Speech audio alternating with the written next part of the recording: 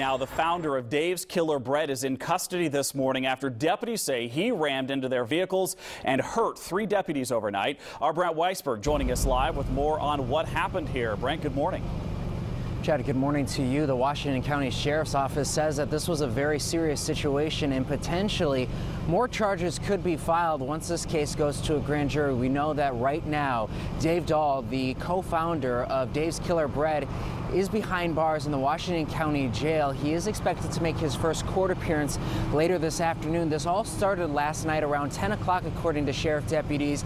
They responded to a home in the Cedar Mills neighborhood on a report that he was acting erratically inside a home and that a friend had called 911. When deputies got to the home, they encountered a black Cadillac Escalade. Deputies say that Dahl was inside that vehicle and immediately rammed a sheriff's patrol car head-on. That's when a pursuit got underway. Deputies say that Dahl was slamming on his brakes, trying to get the deputy behind him to hit his vehicle. In all, 3 deputies had to go to the hospital with non-life-threatening injuries. They were treated and then released.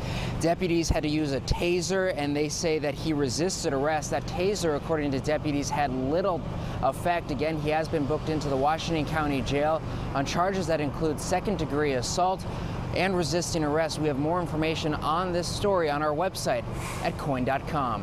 Reporting live this morning, I'm Brent Weisberg, KOIN 6 News. Brent, thank you. You can follow along on KOIN.com or